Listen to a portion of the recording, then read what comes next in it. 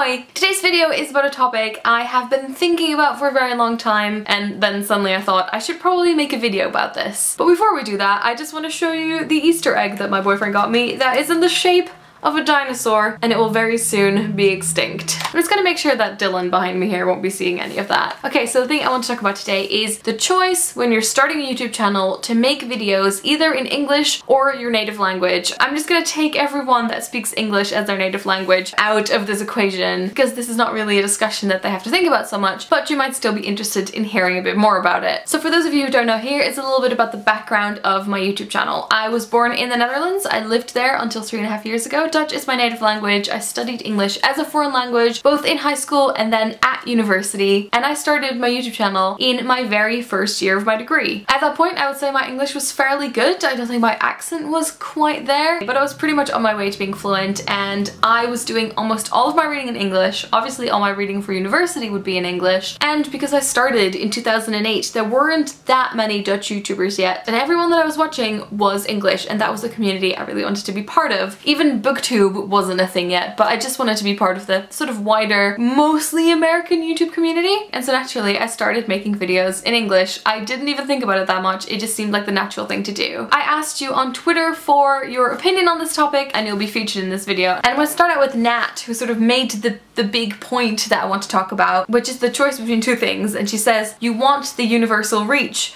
but you also want your native connection. I'm going to sort of talk about both sides of it. I'm going to start off with pros and cons of doing your channel in English if it isn't your first language. The most obvious thing is that obviously you'll have a really big reach. So many people speak English as their first language, and then I feel like a lot more probably, I don't know, speak English as their second language. So your audience is huge, and it means you have a chance to have a way bigger subscriber base and also more opportunities to work with different companies and other cool things. And you get to be part of a way bigger community of English-speaking YouTubers. There were two responses from you guys that I really liked. One of them was Leah, and she said, "I'm German and I make videos in English. BookTube was almost non-existent in the German community when I started, and I also wanted to engage with people." And then Guilia says, "I'm Italian, I make videos in English because I read in English, and I don't even think there is an Italian BookTube community." Which I don't know if it's true, but if there is one, it's probably quite small. Some other reasons why people might want to speak English on their channel: it is quite cool. Like in the Netherlands, I feel like English is seen as cool. It's used in ads a lot. People will just use random phrases, and it will also really help you improve your English. The fact that you're going through all the footage of you speaking a different language means that you'll automatically pick up on things you're doing wrong and you'll improve. And I feel like for me, even just having to sit down and talking to a camera in a different language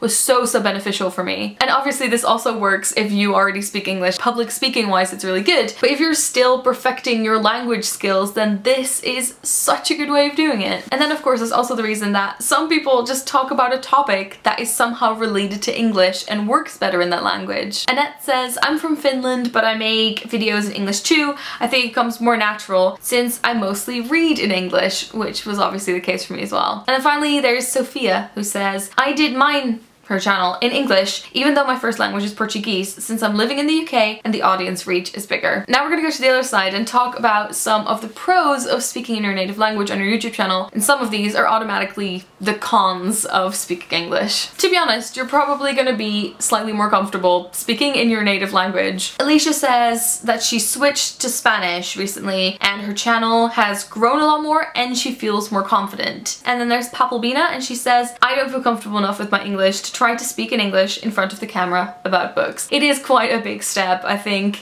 if you haven't spoken a lot of English yet, then this could be quite a big barrier, and to be honest, it can be tricky enough to get started on YouTube to begin with. And obviously if you speak in your native language, there is also a way better opportunity to connect with the YouTube community within your country, however big or small it may be. And if it is small, you can even be part of building it. There was a comment from someone who said, "I think the communities for native languages tend to be more personal and closer as they are often smaller." With this comes also the opportunity to work with brands specifically in your country. Whereas the smaller number of YouTubers, the more chance there is you get to work with a company or a brand, but at the same time the brands in that country might not quite be ready yet or aware to work with YouTubers. And then finally, a sort of con of obviously speaking your native language in videos is that there is a smaller audience available. The Netherlands has 18 million people. There's not a lot of people outside of the Netherlands that speak Dutch. But at the same time, it also makes it easier to be at the top of your niche. I think there's quite a big Spanish-speaking BookTube community, and I know that the Dutch one has been growing in the last year. And then of course, there's also other options that include switching languages and using subtitles. And I know that Fran does like half English and half her native language, and I think she subtitles both